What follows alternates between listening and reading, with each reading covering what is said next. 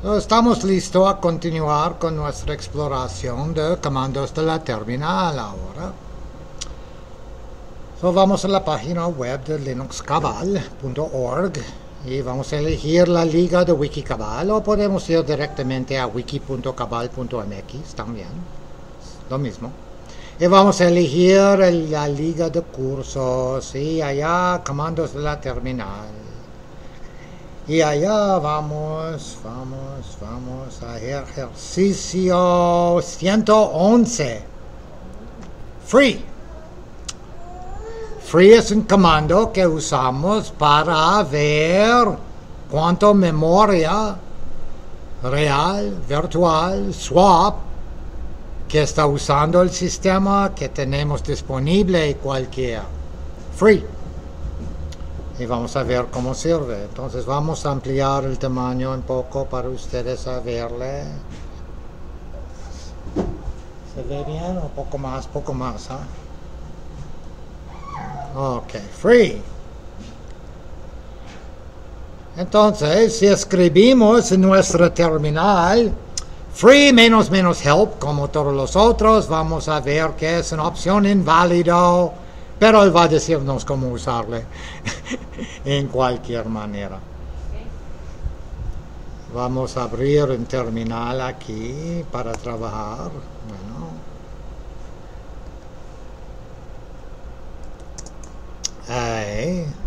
So, free menos version, puede ver, es una opción inválido. Pero él tiene -v para ver información de la versión, con solo un guión medio, con V mayúscula. Él te dice, es prox PS versión 3.2.8. Entonces, no es un paquete por free, es parte del paquete de prox PS. Y puede ver si obtenemos permisos de root, que si ponemos rpm -qf y vamos a referenciar which free, que es actualmente un paquete prox ps 3.2.8-6.2.mga3, que es divertido porque estoy usando MGA4, pero prox ps de MGA3. Entonces, es probable que existe free en tu sistema instalado. No es nada instalado. Prox ps es parte de una instalación básica. Entonces, vamos a ver cómo usarle. Entonces, tengo todo esto. Si escribimos solamente free, tal vez me voy a ampliar un poco para leerle mejor, a evitar wrap. Y también no pienso que es necesario usar derechos de root. Okay. Si pongo free solamente, puede ver que él está reportando memoria, que él dice que tengo 12.2 gigas de memoria y estoy usando 1.5 megas y tengo libre 10.7 gigas. Tengo 53K en buffers y 528K medio mega cached. Y aquí él me dice en mi swap que tengo, ¿cuántos swap? 15 gigas de swap. Estoy usando ninguna del swap, entonces disponible tengo 15 gigas de swap. Es que me dice free. Pero puede poner free -b y él va a reportarme los mismos números, pero en bytes. Entonces puede ver aquí que son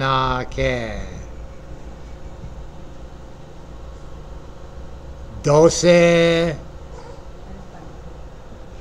gigas, 12.553 gigas, porque el número natural de free en mi sistema es en K, en miles.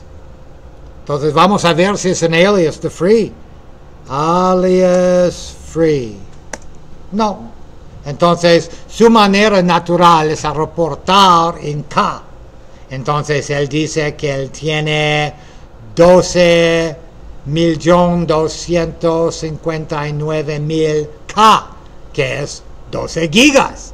Pero puede preguntarle a reportarte en bytes y él va a decirte exactamente cuántos bytes.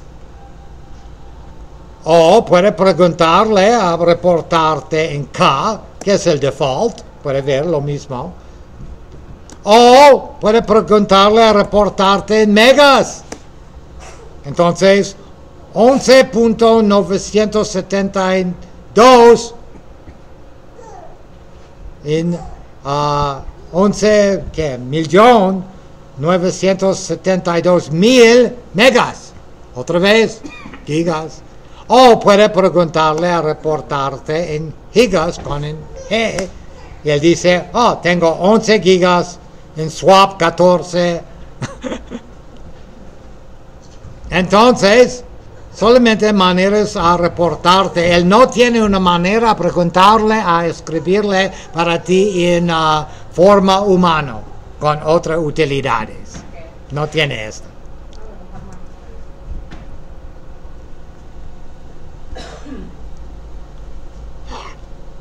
Estoy perdido. Ok, aquí. Ups. Se explota. No se explota. Ok, qué bueno. Entonces lo vi con V, lo vi con B, K, M, G.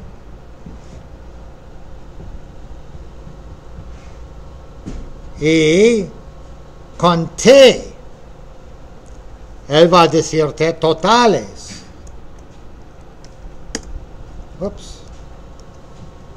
So, si le pongamos free menos T, disculpa, totales, él te dice cuánto memoria tiene memoria y cuánto tiene en swap, y la total de los dos es 27 gigas de memoria en una manera u otra disponible. Y usado, estamos usando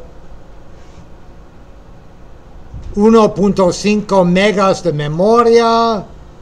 No estamos usando swap, entonces estamos usando 1.5. Y libre tenemos 10 gigas de memoria y 15 gigas de swap, entonces tenemos disponible a usar 26 gigas de memoria de un tipo u otro. Entonces, free menos T te da la información con totales, con sumas.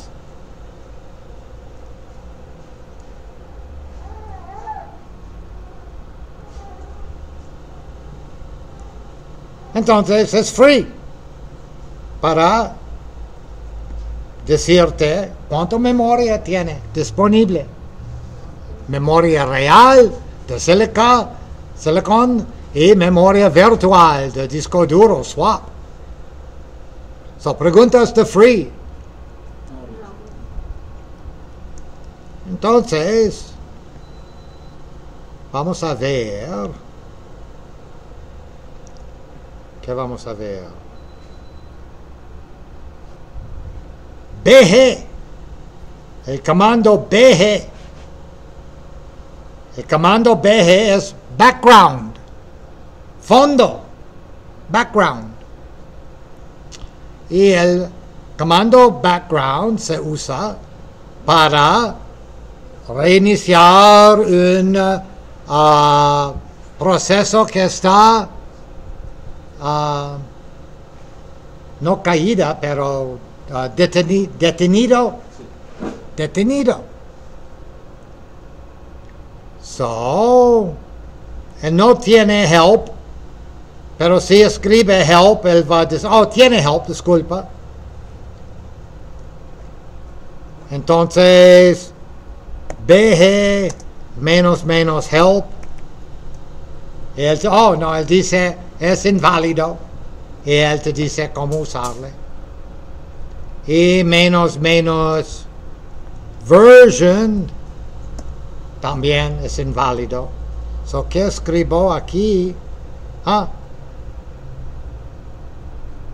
Oh, ok. Entonces, vamos a poner which BG. Y sorpresa, no existe el comando BG. ¿Ah? Es parte de bash. Es parte de tu terminal. Entonces, no actualmente existe un archivo BG. Es parte de bash. So, si estás usando bash, tiene BG. Y si no estás usando bash, en HP UX y otros, Korn tiene BG. Todo tiene BG. So, no vas a encontrarle. Vamos a ver cómo sirve.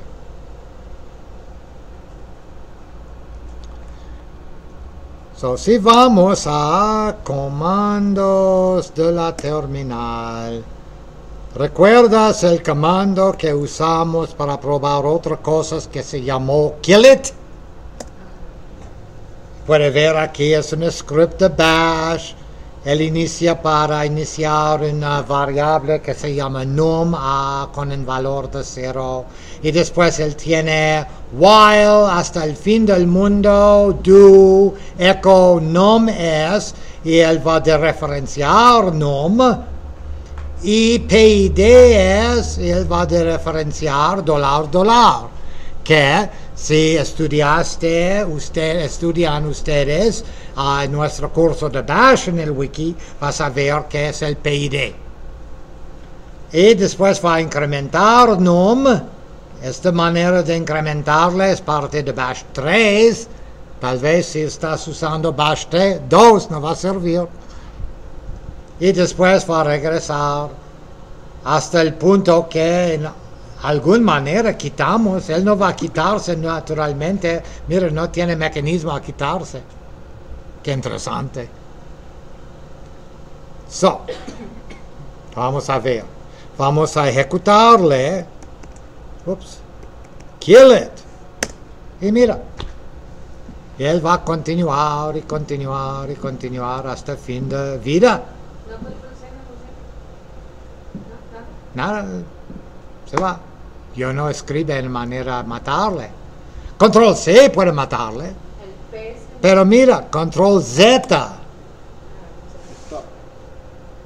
No le mató, le detenido. Y si pongamos PSAUX, pipe to, whoops, sin mayúsculas, PSAUX, pipe to grep, kill it, podemos ver que tenemos aquí un proceso de PID. ¡Qué sorpresa! Mira, es el mismo que está diciéndonos. Sí. Él está activo, mira. Pero él está detenido. Y podemos usar BG para continuarle. Mira. BG y él continúa y no reinicia de uno, él continúa. Mira, Control Z otra vez, no, Control C, no. ¿Qué pasa? No sé. Hola.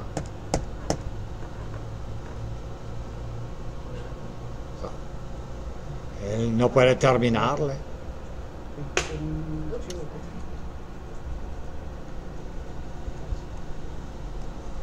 Ok, pero el BG lo reinició cuando después de usar el Control Z para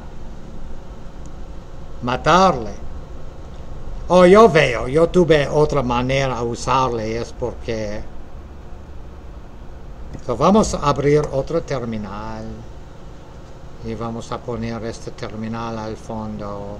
Y vamos otra vez a ir a comandos de la terminal.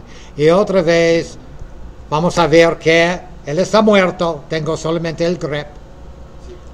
Voy otra vez reiniciarle. Y esta vez vamos a enviar su salida a un archivo.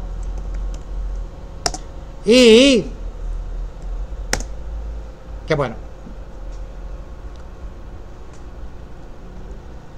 Y si abrimos otra terminal,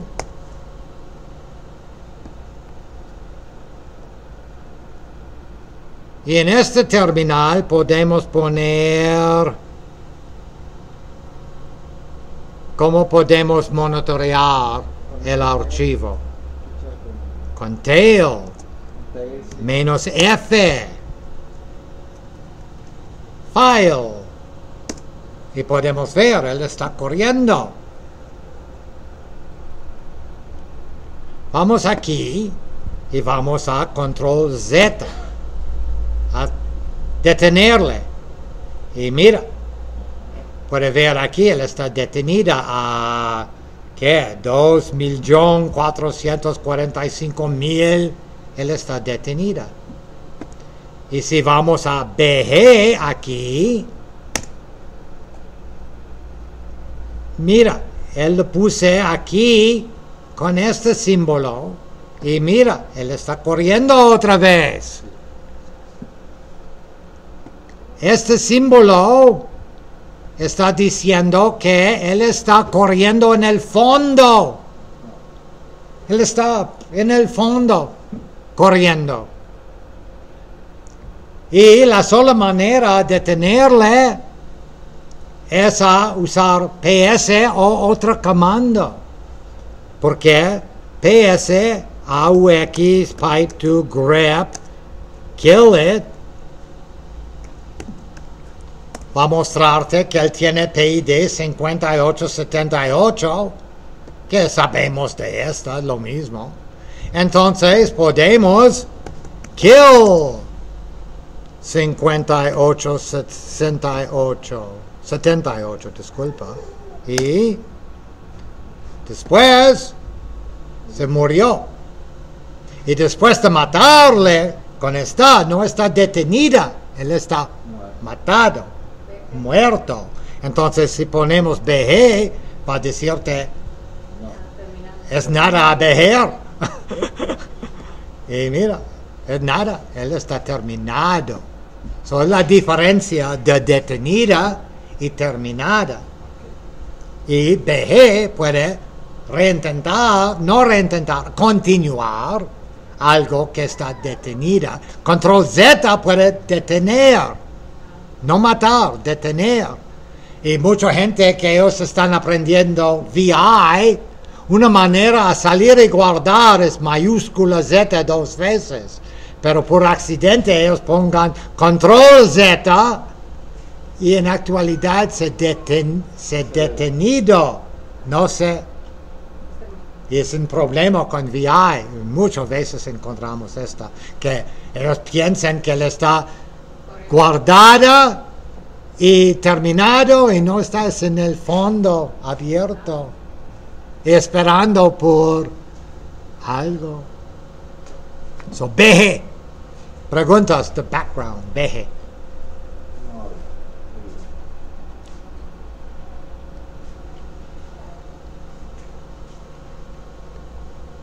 Ok, nada más a ver.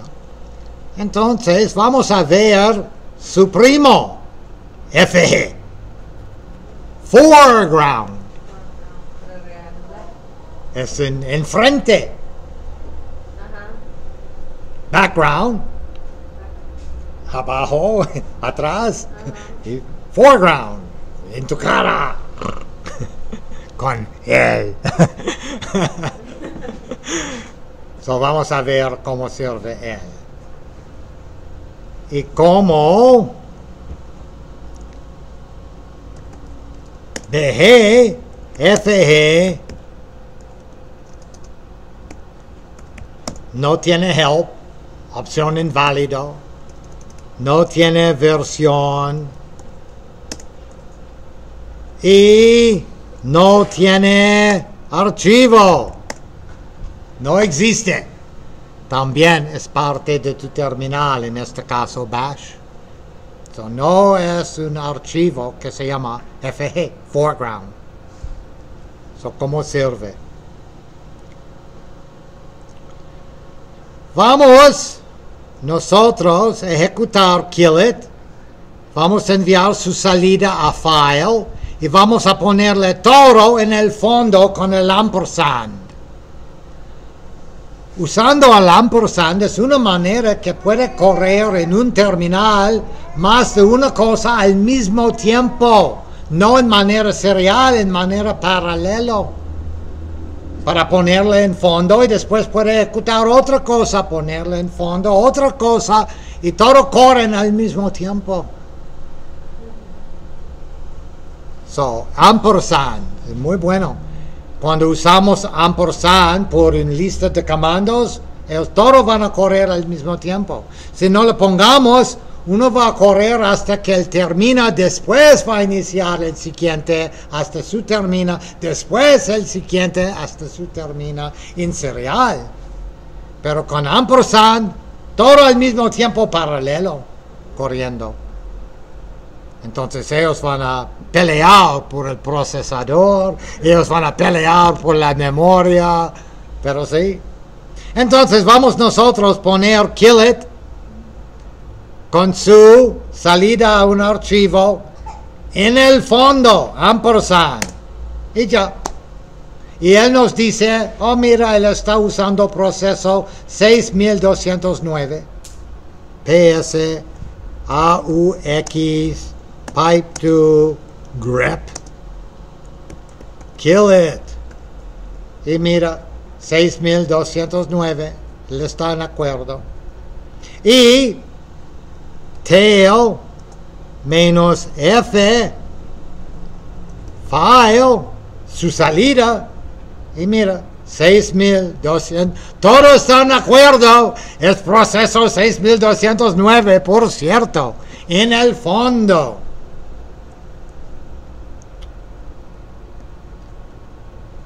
¿Recuerdas que para matarle la vez pasada fue necesario para nosotros a PS obtener su PID y kill?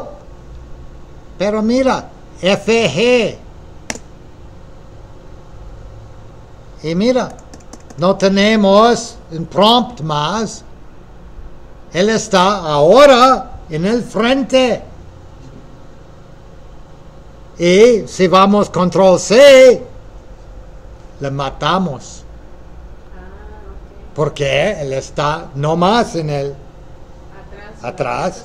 FG vas a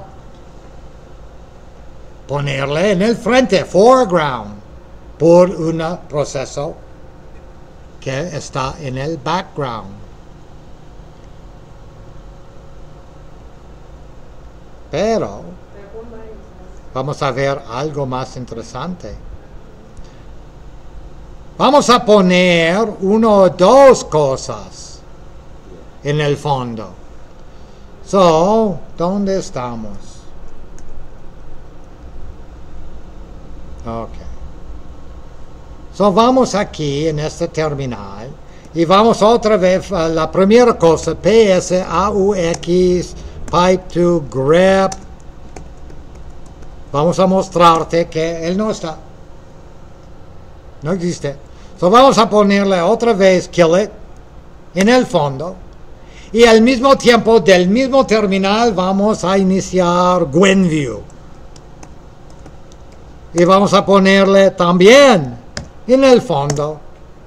Qué bueno. No, y él dice que no está feliz. Él no quiere correr en el fondo. Ok, vamos a... Oh, él no existe. No existe. Oh, sí. Tenemos un pendejo al teclado. Ok. So, tenemos un GwenView. Y él está enviando, y mira, es Gwenview. Pero mira mi terminal. Hola, terminal. Perdón. Yo no sé. Entonces, aquí podemos poner PS, AUX, vamos a clear. PS, AUX, pipe to grep, kill it, que él dice es proceso 6335 y tail menos F file. Mira, él está corriendo con el proceso 6000, es él. Y PS AUX. Otra vez, clear. Y PS AUX grep to Gwenview.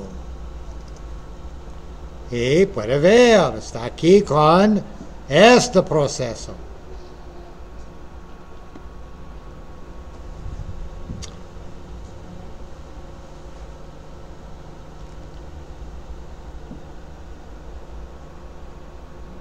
So, me voy a poner aquí FG y él dice no current job. Ok, qué bueno. Control C. Pero Gwenview ampersand. No sé cuál es su problema. Ok, qué bueno. So, ahora tengo dos cosas en el fondo. Si pongo FG, él va a obtener del fondo Gwenview y poner en el frente. Y después puede control C o cualquier. Y si pongo FG otra vez, él va a obtener otra Gwenview. Control C. Y kill it. Tuvimos dos Gwenviews y en kill it en el fondo. Control C. Y no más en el fondo. Pero habrías abierto primero el Gwenview y luego el kill it, ¿no? Bueno, que ya no está. Bueno, en el orden que se puse, reversa. Pero no es muy bueno. ¿Qué pasa? ¿Es necesario matar cosas para obtener el premier? ¿Cómo podemos obtenerle sin matar todo que no queremos matar? Podemos usar el comando. Ya necesito tomar el orden. Copiar el Gwenview, luego Mira, en comandos de la terminal existe un comando a ayudarnos con esta pequeña cosa que se llama jobs.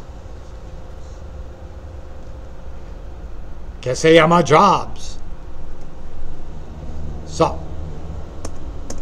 vamos a poner jobs menos help. Y él dice invalid option. So jobs menos version. Y también invalid option. Which jobs? Tampoco existe. So no existe FG, foreground. No existe BG, background. Y no existe jobs. Qué interesante.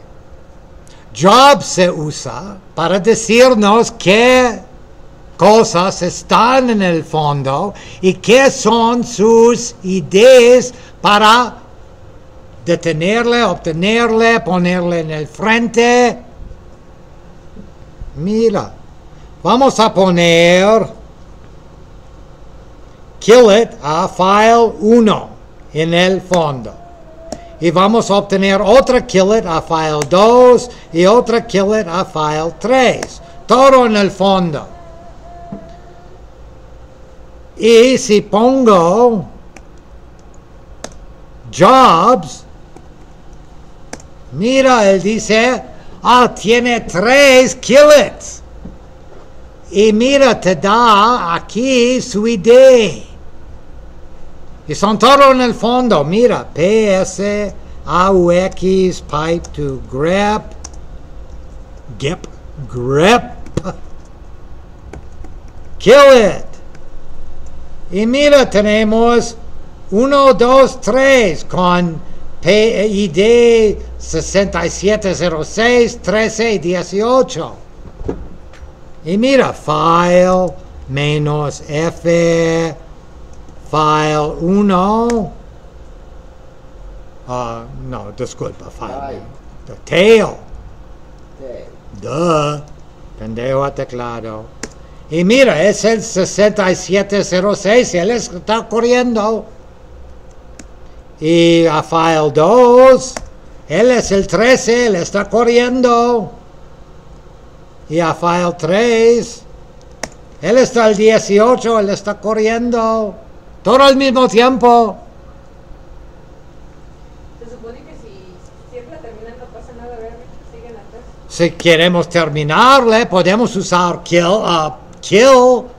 O, mira, podemos traerle en el frente. So, vamos a traer 2. So, vamos a poner FG2, por favor. Y mira, es killit file 2. Y después control C para enviarle un sig kill. Y después, cuando ponemos nuestra tail menos F file 2, puede ver que él está terminado. O tal vez detenido, no sé, pero no está corriendo. Vamos a ver. Vamos a PS, AUX, pipe to killit. Oh, y mira, tenemos solo 2 corriendo. Él es en grep, él es el grep. Solo 2. Le matamos. Pero mira. Jobs otra vez. Y puede ver cuando mata uno, él no va a dar un nombre nuevo a... Él va a mantener sus nombres. Entonces podemos poner FG a... ¿Qué? 3 o 1. 3, ok, vamos a obtener 3 y vamos a control Z por él. Y después vamos a ¿qué? PS, AUX, pipe to grep, killit. Y podemos ver que, mira, son 2 que están corriendo más. No le mató, le detenido. Entonces, mira, vamos a poner tail, file 3.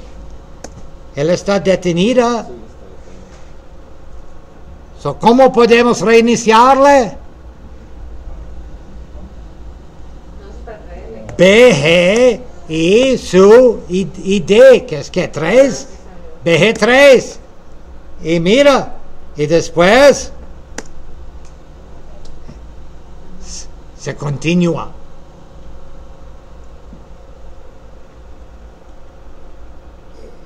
Jobs. Y puede ver, él está. Si queremos matarle, podemos FG otra vez a 3 y control C. Y después, cuando vamos a... Podemos ver, él no está corriendo. Pero si vamos a PS, podemos ver que... Oh, él no está más en memoria. Se mató. Se murió. ¿Por qué? Le puse en control C, que envía, es como decir kill menos sig kill. Mátale. En manera buena. O sig term, disculpa, sig term. Sí, para terminarle. Y se termina bien. Pero tenemos uno más que está corriendo. Mira, jobs. Uno. Pero ¿por qué solo uno? Podemos obtenerla en el frente sin decir su número, porque solo uno es el solo. Sí. Es irrelevante su ID, puede ser 14, 22, cualquier. Si es el solo FG, aprenderla. Y control C, vamos a terminarla también. Entonces, foreground, background y ¿qué más? ¿Qué fue el otro? Y jobs. Sí, 3 comandos que sirven bien, que tienen relación a PS y kill también. Todo para manejar obras, trabajos, comandos. Yo lo utilizaba para el ampersand, para que no se cerraran, porque los había que terminar, para que no se cerraran. Sí, por un trabajo que va a durar mucho. Y quieres usar tu terminal, póngale en el fondo y después puedes continuar en tu terminal, no problema. Pero precaución no a quitar el terminal con control D o exit o logout. No logout. O puede, pero él va a matar tu trabajo. Porque yo lo cerraba. So, no debe esperar, si lo espera que tienen trabajo al fondo y después sale, tu trabajo va a morir. So, preguntas a foreground, background y jobs para ayudarte a mantener, a manejar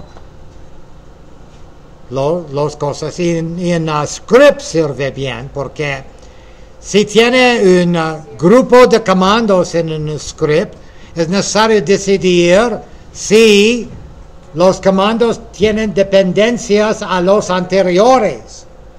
Si tienen dependencias a los anteriores, vas a ponerle sin ampersand para esperar por uno a terminar antes que el otro inicia.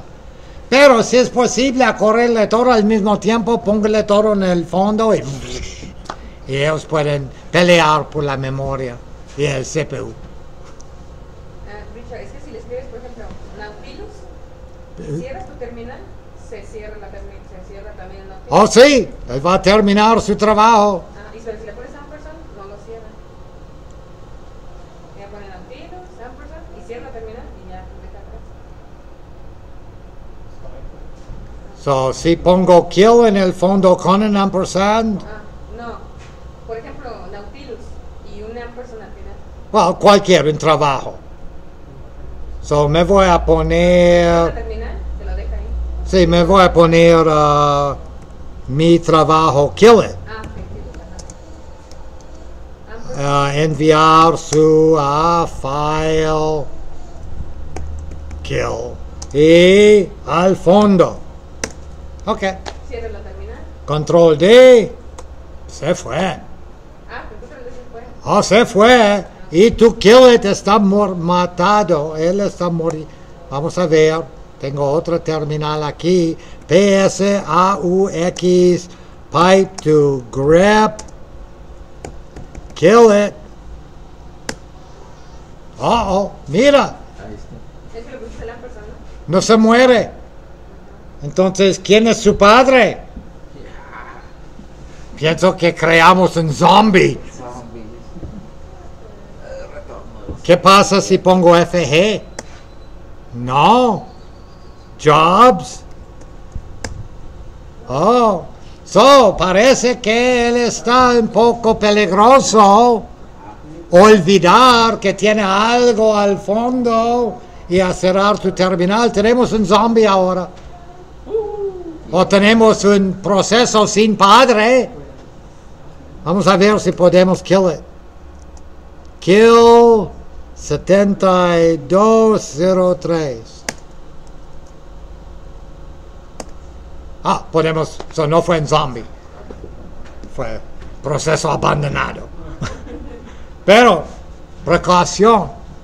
Precaución, si tiene algo en el fondo y mata el terminal que se inició el trabajo, yo no sé qué pasa. Puede ser interesante. Qué bueno. Y podemos ver otro comando que también es un comando para monitorear tus trabajos. Uno de muchos comandos. Se llama top.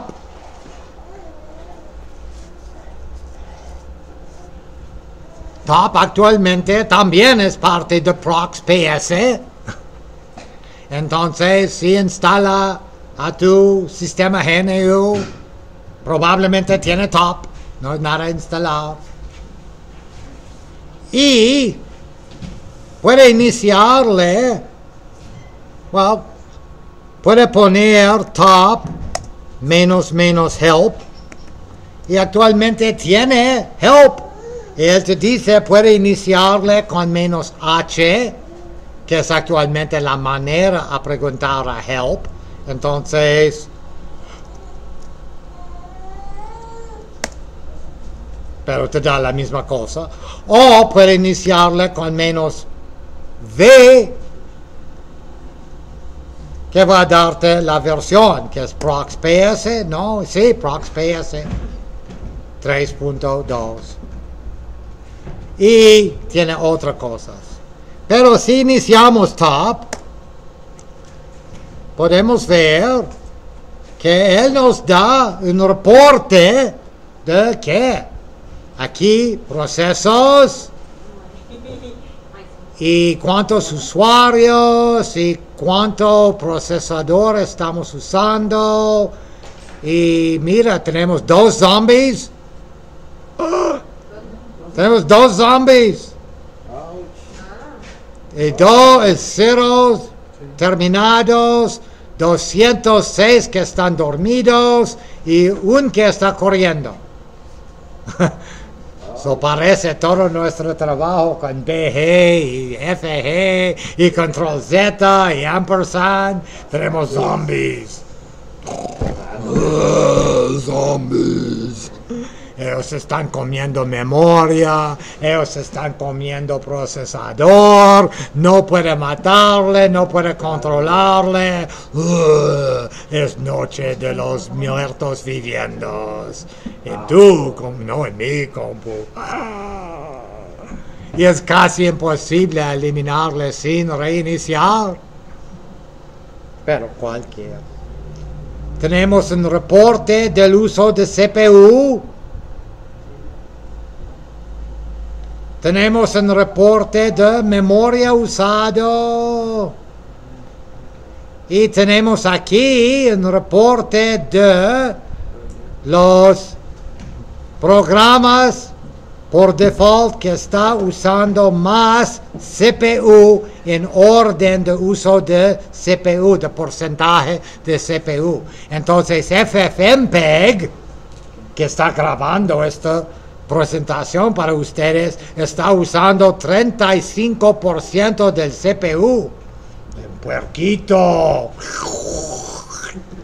Y Firefox 4%, X solo 3%, Genome 2%, Terminal 1%, Pulse Audio 1%, MPlayer 1%, que le está poniendo mi cara bonita a tu pantalla para ti a presionarle. Solo 1%. Y todo lo más está usando casi nada. Probablemente están dormidos. Podemos ordenarle por memoria para escribir mayúscula M. Ahora, él está ordenado las cosas por uso de memoria. Y GNOME Shell está usando 2.8%, el más de todo. Y Firefox 1.1%. Y el MGA, el Mageia Applet, punto 6, NetApplet punto 5, Evolution punto 5, FFmpeg está usando muy poco memoria y él está ordenado en esta manera. Podemos ponerle en T y va a regresar en uso de CPU. Podemos poner número 1 en wow, mira. Él va a reportar el uso de CPUs por cada núcleo. Y este pequeño lab tiene 8 núcleos. Este pequeño lab es un monstruo. Es el Godzilla de labs. Muy fuerte. Y él te dice cada núcleo que está. Mira, cada núcleo tiene cosas diferentes. Él está usándole. ¿Por qué? Tengo un kernel MPR, multiprocessor. Entonces top puede mostrarte cosas. Pero él no te muestra todo. Pongo 1 otra vez y él va a quitar este reporte, pero él me muestra solamente los más grandes usados de CPU. Pero puede poner mayúscula R. Él va a reversar el orden. Entonces, el que está usando menor CPU de todo es K-threads. Pero ¿quieres ver algo en el mitad? Yo no sé cómo. Yo no sé cómo. Y mira, si lo pongamos en orden de memoria, reversado, él está usando menor que todo en memoria. Menos R otra vez, los puercos de memoria. Pero yo no sé cómo ver el mitad con top. Top te muestra en esta manera. Pero podemos preguntarle, lo vi que Q para quitarse. Y lo vi con top menos H. Que podemos solicitar por usuario. Esto puede ser interesante. Top menos U RRC. Y mira, ahora tenemos solamente los procesos de RRC, no todo el sistema. Oh, que es interesante. Podemos solicitar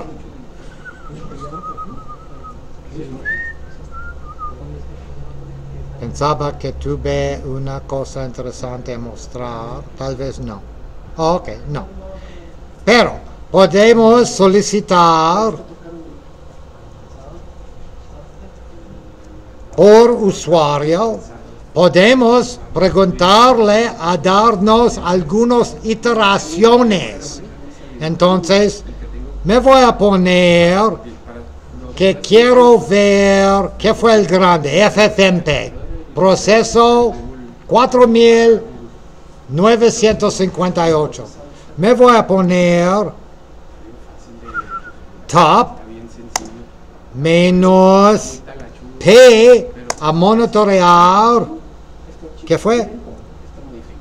4958. Y me voy a decirle, yo quiero ver 5 iteraciones y cada iteración tarda 2 segundos. La primera iteración, la segunda iteración, puede ver, tercera iteración. Me mostró otra vez, puede ver aquí que cada iteración va a cambiar el parámetro un poco. Tal vez va a cambiar su porcentaje de memoria, yo no sé, pero va a cambiar esta. Otra vez. Mira, 1654, 1716, 1780, 1849.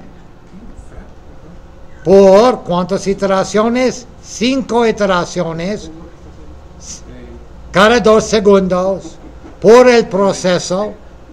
Entonces podemos monitorear con top en proceso. Eso es interesante, top. ¿Vieron que salió el Preguntas de top. edito? Son muchas otras variaciones y muchas otras utilidades. Incluye utilidades gráficos que podemos usar para monitorear procesos. Ups. Cool. Entonces, es todo lo que tengo ahora, y cuando regresamos en la semana próxima, ¿qué vamos a ver?